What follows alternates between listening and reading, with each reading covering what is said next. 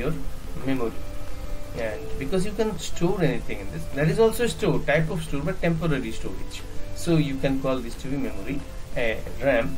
And you can talk about, and when RAM is in a computer that isn't powered, RAM is empty, it instantly gets empty when RAM is not powered. So the more computer thinks about at the same time, the more computer thinks about at the same time. Memory or more RAM? You talk about more memory or more RAM. More RAM, more memory. Means more you have RAM, you have more memory.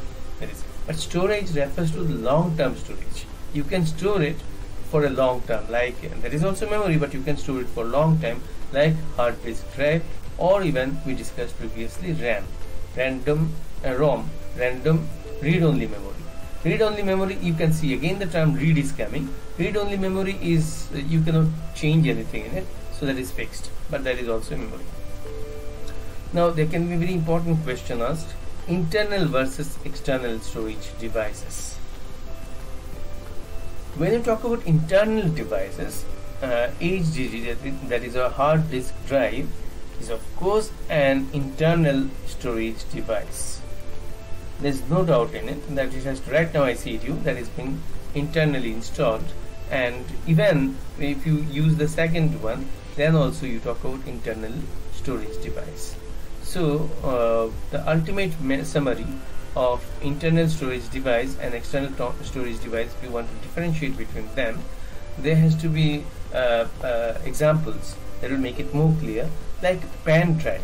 Here you can see pen drive, SSD, will come in details of this.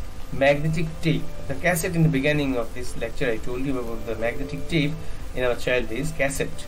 These are nothing but external memory. DVD, CD, memory cards, and so on and so forth, all are nothing but external memory. They are not part of the system, hence they are called external memory. System means computer.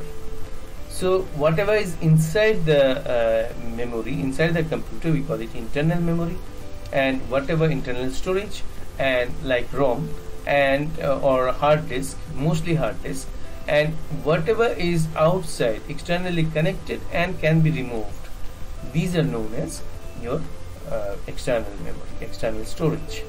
Other removable magnetic media are, you can see different kinds of removable magnetic media like tape and floppy. This is again a floppy they are showing you. And now this is I must categorize the three types. First is optical.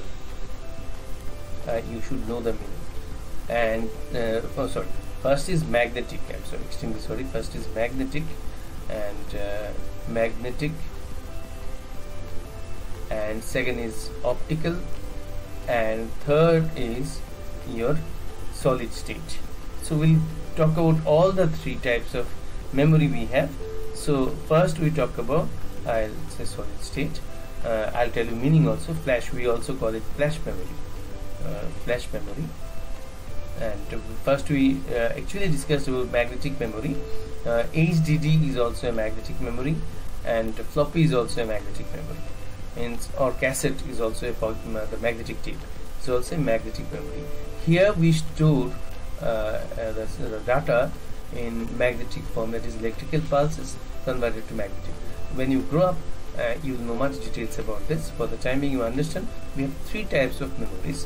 One is magnetic memory, and optical memory, and solid state or flash memory. So when you talk about magnetic memory, the example can be hard drive and your floppy disk, and then you can talk about magnetic tape also for memory. And when you talk about optical means light. Meaning of optical means light.